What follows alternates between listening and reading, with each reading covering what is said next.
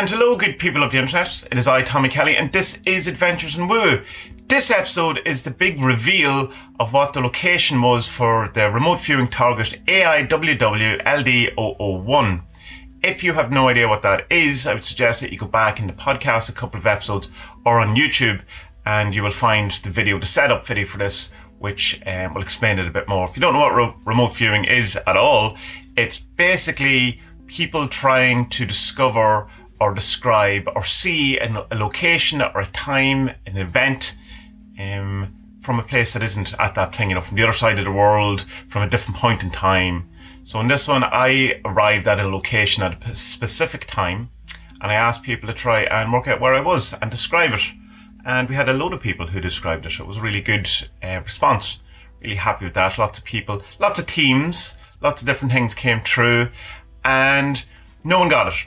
Although some people arguably came very, very close. And these things are all, open to interpretation, of course. Spud did a kind of a guess or a reading or whatever you want to look at these. And while he didn't kind of get it, there's arguments could be made for words that he used and things like that. And you could just say that with an awful lot of people's guesses too. But we go through a few of them and see how we get on. Now, I'm not going to read everyone's because there's so many, so I'm going to read some that are most relevant or for people who I've interacted with before and stuff like that. So the very first one is Joe Forrest left one on Patreon, and just while we're here, Joe Forrest has a comic out, if that'll go in focus. It's called The Last True Mage, and this is issue 1, which he very kindly sent me, and yeah, it's awesome. Check it out. I'll put his links in the show description as below. And you can check out his Patreon and his comic and all that. Wonderful stuff. Always great to see magic comics. Anyway, Joe Forrest's guess says, I'm shit at this, but as soon as I started watching the video, all that popped in my head was one of those old school mailboxes, like from Danger Mouse. Which if you don't remember Danger Mouse, you should check it out. Yeah, a few people said these school mailboxes, and it's not it. So it's interesting that, you said that I picked up. Now, of course, there is this thing, and someone in Reddit pointed out to me that there is a preload going on with the video. In that, if you really want to go in blind, you should just give the number, the target number, and say absolutely nothing. But of course, I didn't. You could see stuff behind me. I was at the location. I did talk a little bit. There's definitely sound, so you can get it. You knew I wasn't, I don't know, in an Amazonian rainforest or something like that. Not that I would be. You knew I was in Ireland as well, because that's where I'm located. So there's an awful lot of this preloading, and I wonder, because one of the very first kind of responses was Joe's, even though it was on Patreon, and not as many people would have seen that as on the comments on YouTube or say the podcast, but maybe there was a bit of preloading going on there, but I don't think so. It's an interesting one. Fubber 8 or Furor 8, F-R-U-8-E-R, either Furor 8, old stone building, which is interesting. Beyond one, a lake. That's the first thing that popped into my mind. No lake, sadly, although you're never far from a body of water in Ireland. Is fancy as F. I got a corner of a tan concrete, rough texture building. Looks kind of like a school or an admin building. Interesting. That's interesting. And a black post of some kind in front of that corner, possibly lined with bushes on one or two sides. 2 floors, right. My gut says that it's in front of you to your right, about 45 degrees from centre. It was in front of me to my right, 45 degrees, but I also did go like this in the video, which would point in front of me at 45 degrees. But school or admin building, very interesting. And the bushes, of course, there was bushes behind me, so that's a bit of preloading. Not to take away from a pretty good guess. Jason Nugan, I get the impression that it's some sort of park. It is some sort of park. There's one large sort of central tree in a grass field. Kind of. That's interesting. I think there's also someone nearby with a sort of food cart, sausages or something like that. Do you guys even have small food carts like that in Ireland? We don't at all, really. Very rarely see it. We have more kind of chip vans and people selling strawberries and spuds on the side of the road, but no actual, things like you would have classically, I suppose, on New York or probably all over America. I don't know. I've only been to New York, so yeah, I would like it, but I'd say our health and safety standards are too ridiculously red taped over here. Sir Echo, I got a great tower. Lots of people got towers, which is very interesting. and possibly stone connected to a building that may have been a church in the middle of a parking lot. Those parking lots around me. Haryango, am I pronouncing that right? Haryango, sorry, has this image, which is interesting, and I'll point it out at the end for one particular aspect of it that I'll not just say right at this moment, not to spoil the surprise. Tomato tree, and this is another image, and this one I think I would argue is the closest to what is going on, and I will say no more until we get to the reveal. But I think that this is the one, if I had to pick a winner, that's the one I'm going to pick as a winner. Random person. Here's what I got. A reflective round shape with white and bluish details. Very close, very good. And, you know, again, in the reckoning for winner, other than possibly a body of water. So that kind of brings it away from that it's not. A stone wall with either a tree or a metal post in a Y shape, which is interesting as well. This metal post in a Y shape. A large evergreen tree and a stone white fountain. Not so much. Drinks, see coffee. Movement, round shapes, like a vehicle with rounded edges. This is really good. This is very close as well. Laughter and warmth. I assume that was just me in the presence of this thing being full of warmth and full of laughter and humour. But very good. Steve Clifford. I have a feeling I see you in some kind of market, but it's empty. No. Well, no. Hugh Hackett. I got a feeling of the seaside. First impression was a stately brick building with white trim and green landscape lawns and bushes around it. Apart from the seaside, you could be describing some aspects of where I was, in fairness, Hugh. Alistair Joseph. There are bicycles, striped umbrellas maybe. And this is one of those ones that you could argue, I know why you would talk about bicycles and I know why you would talk about umbrellas, but it's not exactly, you're describing form and shape, but not the actual thing, which is very, very interesting. I'll put you in the top three. I drink tea. My initial thought that jumped straight into my head without thinking was the Curfew Tower, and it's somewhere near the coast. Interesting that you come up with the coast. Again, seaside, these kind of things that come up, and came up in other ones that I'm not reading out, just the same as the mail boxes and stuff like that. The Curfew Tower, I'm not really sure if that's an actual place, because when I was doing a Google for it, it seems to be a curfew tower. It's a place that you can have in many towns or city. Again, interesting that it's a tower that you're coming across. I understand why, possibly. Ruinosaurs, a stone tower. Interesting, but windows or openings seem to have several stories, offset near water, lakes, trees and green around. Cork area. No, not at all. Very opposite end of the country from the Cork area. So, yeah, some interesting ones there. Again, interesting at the stone tower and the water and the lake. Like, I'm near water, but near the coast, but not that, not walking distance to water, or, well, I am walking distance. I don't know. I would say that in the actual vicinity and target area, there isn't a large body of water. Although I'm like a couple of miles from the coast, so. But you could say that about anywhere in Ireland, effectively. Betty Sunderland. A well, again, so we have water again. So maybe there is an underground water thing that I'm not aware of, which could be likely. Peas. Dark red, burgundy, maroon colour, boat, bow of water, stream, crisp air, something shire. Devonshire, Derbyshire. No, we don't really use shires over here as designations for, the end of names. So, but I understand the Shire. Yeah, maybe, possibly. Ben Terrell. Initial pop into my mind was a red swing set. Red came up a number of times with people. But trying to remote view it further was a white square, maybe around a small, or around a playing field. Maybe, we could argue that, possibly. After that, I second-guessed and befuddled myself over two floods of other possibilities. How does everyone else deal with floods of ideas as well as remote information while trying to remote view?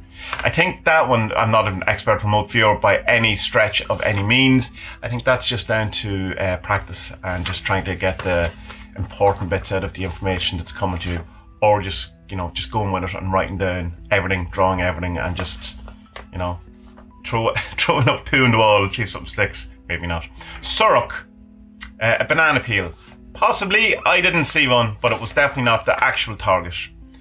And Alan Theobald, two golden arches. There's probably McDonald's in the area. Arches are interesting, but McDonald's, I don't think so. Could be, maybe, but the McDonald's I know aren't in the area. The McDonald's from that area, from that town, aren't in the area. And the Marvel stock, this is quite dark, Marvel stock.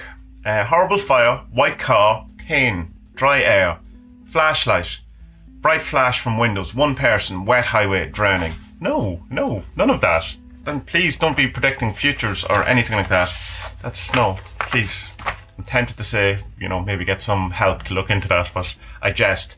So yes, that's some of the guesses, some of the ones that kind of hit, and some of the ones that were kind of interesting. Thanks to everyone who actually did put something in. It was great, and the response was wonderful. Now we're going to have a listen to Spud as he tries to work out what it is, and he's having a bit of a tough time with it.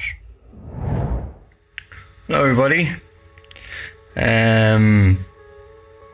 This is a hard one, Tommie. Usually I'm good at these with you, and this one's really hard. I've done I've kind of meditated on this a few times and just get different things. So I don't know. Let me try one more.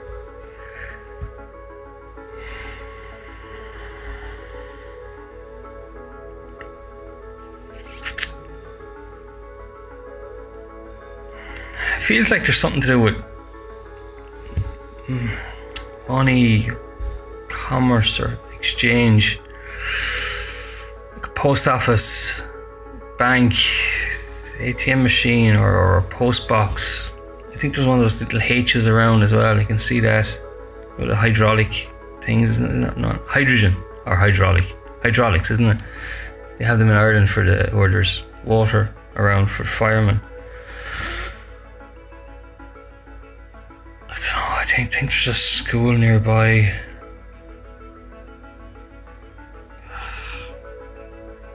There's a pub not far as well, but then it's Ireland, so obviously there's a pub not far away. You know,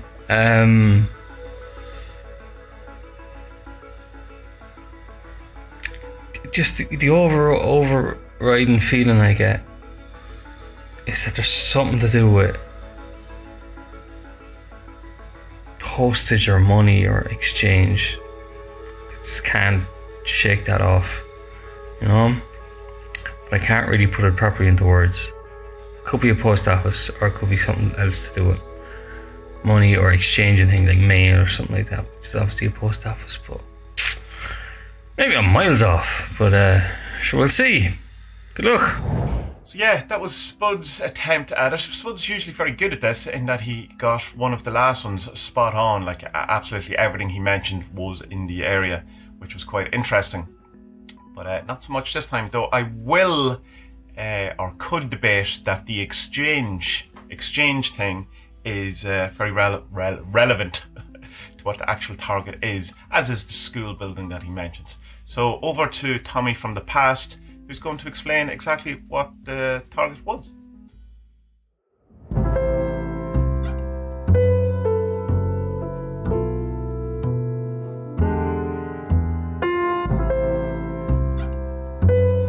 So this is it. Did you get it? It's a giant wind turbine in DKIT, which is a college in Dundalk in Ireland. So obviously if you got some sort of circular stuff, or you know, you actually got the wind turbine, it would have hit directly on it. But around us, we suppose we have college buildings, we have railings, we have some electricity works going on here, cars, there's steps obviously leading up to the thing itself. And I'll just give you a general view of what's going on around me, in case some of it was what you picked up. There's a football pitch here, lights, and obviously trees and all of those type of things. My car, and yeah, a couple of crows and a van.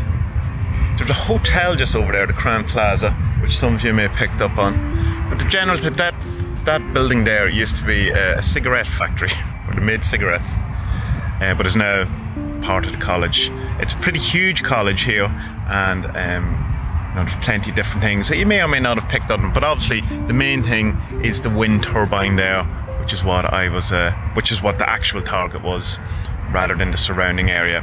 But I know from past experiences that people pick up on the surrounding area, and I tend to do that as well. You know, things don't just exist in a vacuum, you know, they have to exist in context and stuff like that. So I hope you got it, and I will read out, or I have read out, some of the things that other people have mentioned, and then we'll review them and see how we get on. So let's see. And there you go, that was the target. It was a huge windmill, a wind turbine that's in the college in DKIT in Dundalk. I will leave the Google Map location details for you in the show description, if I remember. I'm almost great at saying I will leave these in the show description and then forgetting all about it till someone comments and goes, you didn't leave these in the show description. But hopefully this time I will. And yeah, it was interesting, like lots of things coming up where people talking about towers, the umbrellas and the bicycle thing I thought was very interesting, because obviously there's that kind of circular thing to it. That image that Tomato Tree sent looks to me very much reminiscent of the actual windmill, you know, of the turbine itself, as does Hariango's, if that's, again, if I'm pronouncing names wrong, this bit on the image, you know, you could be argued as well that it's something that's close to it as well. But overall, I think there's an awful lot of hits there, and different people definitely got school buildings, parks, you know, railings, no mailboxes, no banana skins, no things like that. So yeah, proving nothing other than it's an interesting game, and that it's worth pursuing. We'll do some more of these again. I think the next one, Spud is going to go to a target, and we'll all try to guess where he is, so I get to play the game as well as you good people of the internet.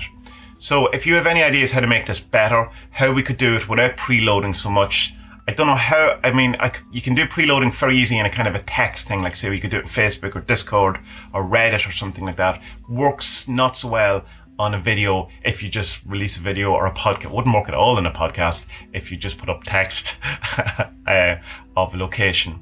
But if you have some ideas how better to achieve this kind of thing, or do this kind of thing on a kind of video podcasty type way, then let me know.